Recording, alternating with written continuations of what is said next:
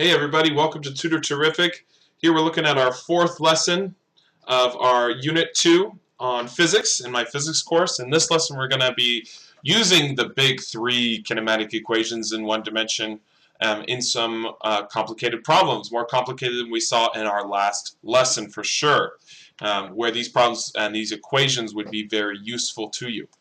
Alright, so how do we use these? A lot of students know them, but they don't know how to use them because they don't know where to start. Well, let me explain. You see the problem in front of you. You don't see it here, but let's say you have a problem in front of you, and you know that you have these big three equations and this little runt here, which is a version of the second equation if acceleration happens to be 0.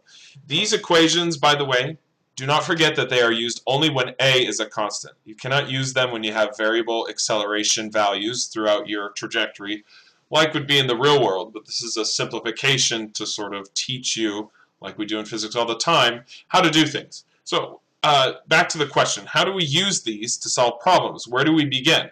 Well, when you have the problem in front of you, I want you to start by writing down all the quantities given to you in the problem in a list. You make a list like this, given, and you write down, or sometimes we say known quantities.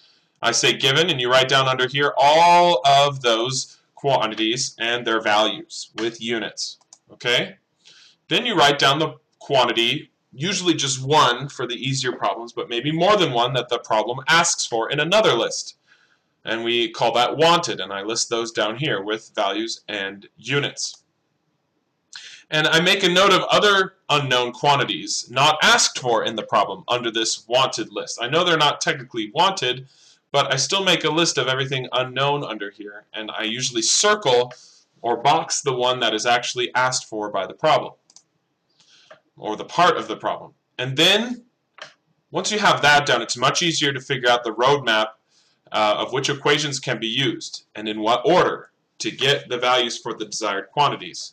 Usually for easier problems, you would just pick an equation that has all the given info in it, plus just one unknown quantity. So you've got all the other variables known and one unknown, so you can actually solve it.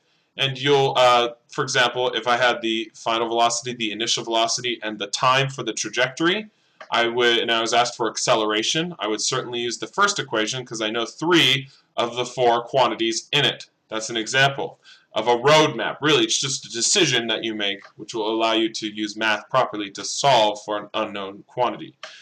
For easy problems, it will be the quantity asked for. For harder problems, you might have to use one equation to get something you need in another equation to solve for a desired quantity. That's common. We're going to start with some easier problems, though, in this lesson. So we have a car that accelerates from 13 meters per second to 25 meters per second in 6 seconds flat. What was its acceleration, assuming it's constant? We have to assume that in all of these problems. So that's the problem. You have it in front of you. Now let's make a list of given quantities. Okay, I'm given the initial velocity, 13 meters per second. I'm given the final velocity, 25 meters per second. How do I know those are VF and V naught? Well, the wording of the problem and the units of the value. Okay, accelerates from this meters per second to this meters per second. Meters per second is reserved in these big three for the V's, for the velocities. So we know that when we say from a certain velocity, that means that's the starting velocity, V naught. And when it says to another velocity, we know it's the final velocity, VF. Okay, 6.0 seconds. What would that be? That would be t, the time. Okay, so those are the things we are given. So we're going to put them in the given list, like this. 25 meters per second for final velocity. You might notice a difference here between my V and this VF. I generally don't see the necessity for the final because the initial has its own subscript that distinguishes it. So, but you can use it if you'd like. It's not necessary. These are the three things that we're given. Okay, what are we wanted? We're wanted to provide the acceleration value. Now I'm going to also make note of the quantities that we also don't know, and we might not need, but we could need to solve them, perhaps to get to the A, and that would be the initial position and the final position, x0 and x. We were not given any of that information at all as far as how far it traveled. Doesn't look like we're asked for that. We're really asked for the acceleration, so I've boxed it here.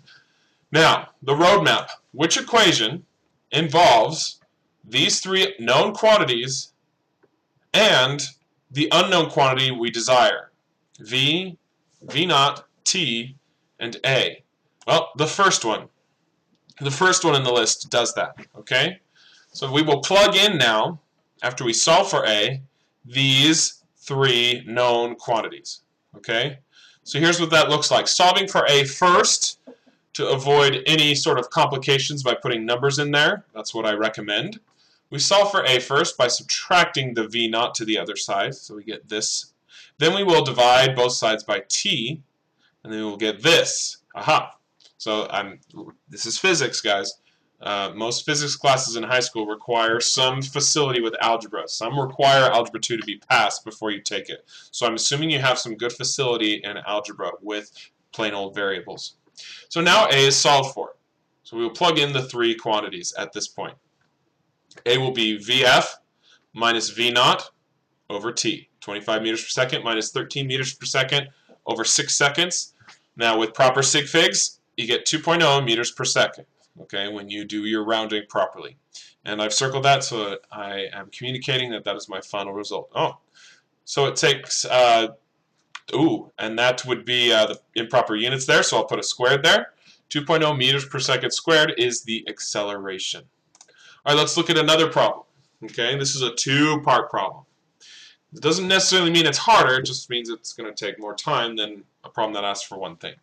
Let's say in this problem is being asked to design an airport for small planes. Okay, so an engineering problem, civil engineering question. One kind of airplane that might use this airfield must reach a speed of, before takeoff, of at least 27.8 meters per second. Okay, it can lift off with a good 27.8 meters per second, and the plane can only accelerate at 2.00 meters per second squared. Part A says, if the runway is 150 meters long, can this airplane reach the required speed for takeoff? You might think, wait, well, it said it could reach that. No, it said that this plane needs to reach that. Can it do it if the runway is 150 meters long, if it can only accelerate at this acceleration value? That's what the question's asking. So the roadmap might be a little tricky at first because we need our given and wanted tables, and so we have those here. Our given or our known values are the initial position of 0. Now, how do I know that? Well, whenever I'm given a length of my trajectory, which would be the plane accelerating on the airway, the airstrip, I can always assume that the initial position is 0 and the final position is 150. And so that's exactly what's been done here. 0 for x naught and 150 meters for x final.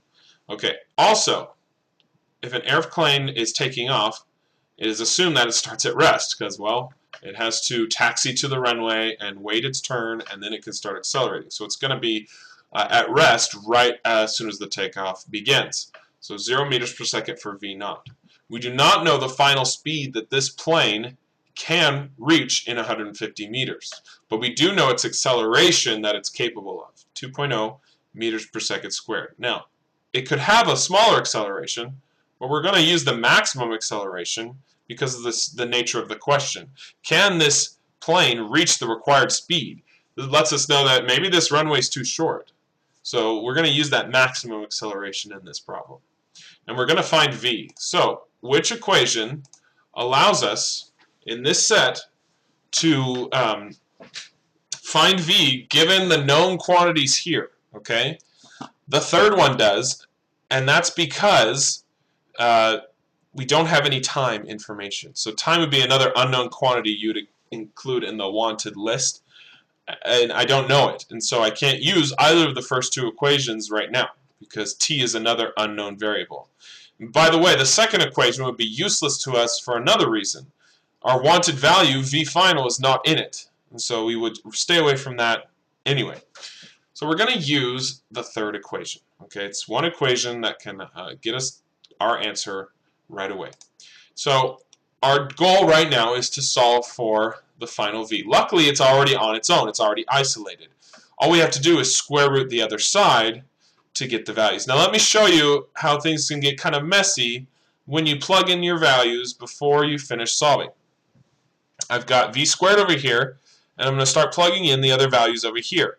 Now if you look, all the units are a little crazy, okay? And so when I multiply them together, I get meters squared per second squared. Now for some people that's kind of stressful, and they've never seen that unit before. They don't know or can't remember that it relates to v squared. So I always solve for the quantity first in variable format before I plug things in to reduce complications. But let's look here at how they plug things in. 0 for v naught, understood, and 2 is just in the equation, and the a is acceleration. They didn't type that second 0, which is a significant figure in this problem. Not sure why, but that's what was done. And then times 150 meters, okay? Which gives us 600 meters squared per second squared, and we have to take the square root of that, and we will get 24.5 meters per second. Now technically we'd have to write 25 meters per second, but because we don't have a decimal after that 150. However, most books and most texts and most teachers allow you to be off by 1 or 2 sig figs. I'm not so good on that, but that's what we can find in most textbooks. Now, this is not our answer. Okay, our answer was a yes or our question was yes or no. Can this plane reach the required speed for takeoff? It can reach 24.5 meters per second. It requires 27.8 meters per second to be able to lift off. So no, it cannot take off from this runway. So, part B asks, well, okay then, what is the minimum length the runway must have? Okay, so now we're gonna modify for this different question our known and wanted table, because now we're asked for a length, meaning a new x final. Okay, and we are told that when we do this, the final velocity will be 27.8 meters per second. We're gonna set our velocity that we know to 27.8 meters per second. We're going to set the unknown to our final x, because this is a totally different type of question. So I modified my table now, and my known quantity is my final velocity, and everything else is already the same, and my wanted is x, the final distance, the final displacement of the plane before it takes off. Okay? So we're going to find the proper displacement now. Which equation allows us to do this? Well, as you can see, time is still not involved, and all the normal, well, all the part A variables, even though they're switched around, are involved in this table. So it means we will still use the third equation, the third time-independent equation, but we will solve for x final this time. So algebraically, we would have to subtract v naught squared to the other side, and then divide by 2a. And that's what we have here.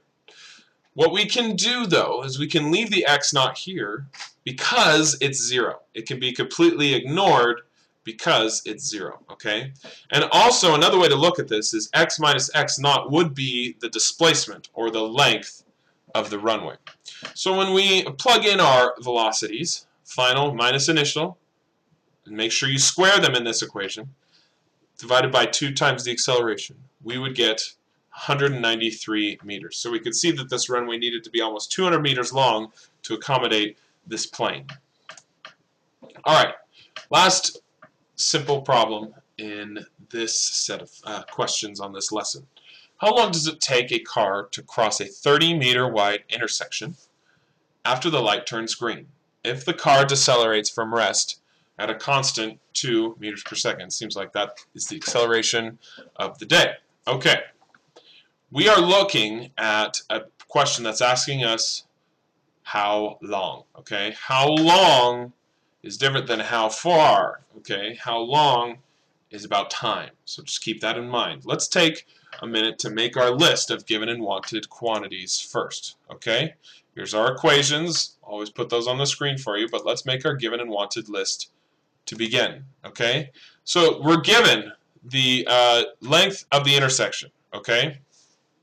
30 meters. So it means the initial position is 0 meters and the final position is 30. Okay, so you'll see that right here. Also, car to cross an intersection after the light turns green if the car accelerates from rest. When you see the word from rest, that means your initial velocity is 0 meters per second. 0 meters per second. Then it gives us the acceleration, 2.0 meters per second squared, like this. Okay, so there's our acceleration. Now, what are we wanted to find? How long? So we're wanting the time. So the time is unknown and it is desired. There's something else we don't know, and that would be the final velocity. But I'm going to leave that alone right now and ask you which equation would allow us to find t given this information. X, naught, x, v naught, and a. We want t. That would be the second equation. The second equation allows us to find that time.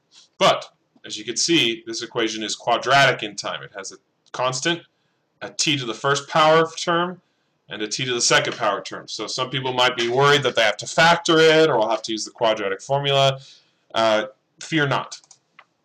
There are two zeros that we can plug in. The initial velocity is 0, so the second term becomes 0.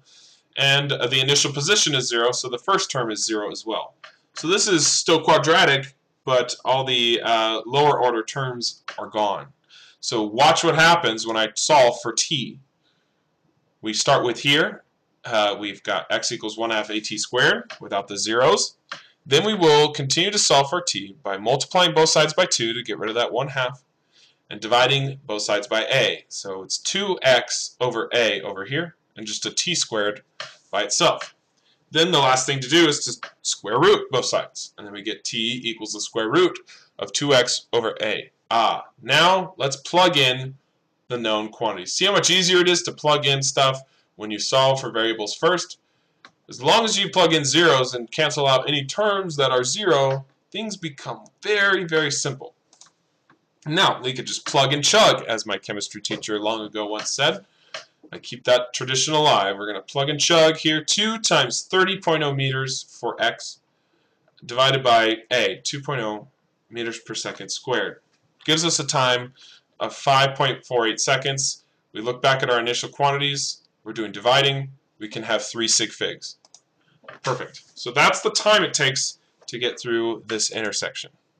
Now, you can always check your work on all your problems. If you wanted to do that, if you had time on a test, for example, all you do is take your answer and plug it back in to check and make sure you get the other given quantities back. So, one example would be to plug things in to get the final velocity. So we could plug it into the first equation and get the final velocity, 10.96 meters per second, which is another unknown. And then we can find the final distance and check that it's equal to 30 like the problem gave us in the first place. X equals x naught plus v naught t, assuming an average velocity there. That's the runt down here. Assuming there is no change in velocity, you would have to do an average velocity since we know it changes, which would be 1/2 times the two velocities summed together. That would give us the average, and you get exactly 30 meters when you do that. That's one way to check your answer. There's many ways, but always check to make sure your answer is reasonable just by looking at the value. Okay, so 5.5 seconds. That's about how long this takes. That seems rather slow, but 30 meters wide is a decent sized intersection. What's really slow about this is the acceleration. Most cars do accelerate faster than that. That's like a really slow, like a semi or something. So that doesn't seem super reasonable, but if you got 0.1 second, for example, or 100 seconds, you'd think, okay, that's not reasonable at all. Then you'd have to go back and check your work. Okay, so those are the two ways you can check your work on these types of problems. Alright guys, thanks for watching this video. The final lesson 5 is coming next.